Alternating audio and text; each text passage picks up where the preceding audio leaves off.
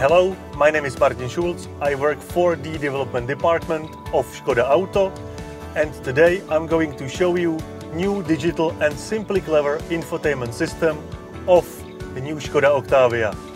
I will start with pairing my mobile phone. It's really simple solution. In infotainment system, I will choose telephone context menu. Here I will select my phone. Right now on my mobile phone I will select the name that the infotainment system shows me. After choosing the correct one, I will confirm the pairing code. I'm given the option to synchronize my contacts. If I allow this, all my contacts are loaded into the infotainment system, and then I'm given the option to use the Apple CarPlay, which is here present in the wireless version. If I select it, then both devices are connected together. At this point, I can just leave my mobile phone and start using the functions just directly from the infotainment screen. How to make personalization of the home screen? Simply by touching the tile that I do not like, I will open the edit menu. There, by clicking on the trash bin, I will delete the tile.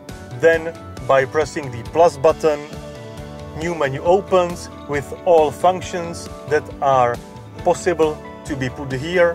In this case, I have selected car status.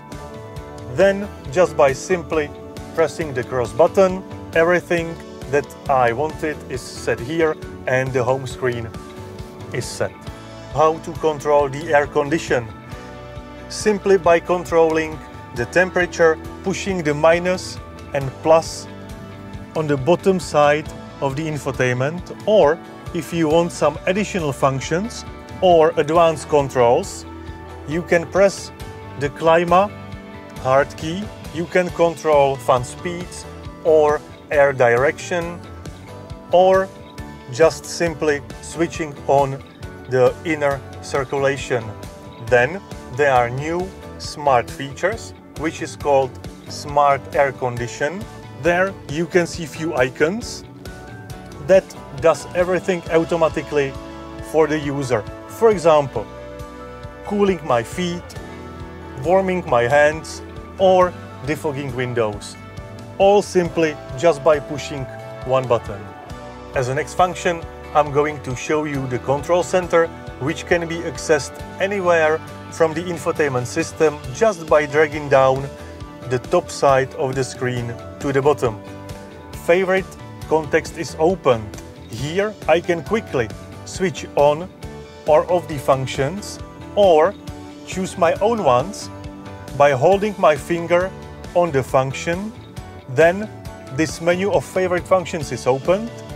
I can choose one which is favorite for me, and by dragging my finger I can place it there. Then by going back, the button is here and I can just start using it. How to quickly enter the car settings menu? Simply by pressing the hard key, then go into the settings in the infotainment screen. There, car context is opened.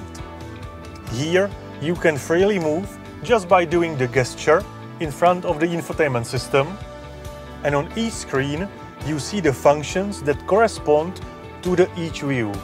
Next feature that I would like to show you is choosing my own background of the infotainment screen. Simply by going into the screen setting, then the backgrounds. There are 10 of them that are pre-configured and I can just freely choose them. For example, this one, if I like it, I can close the menu just simply by going back. Background is set.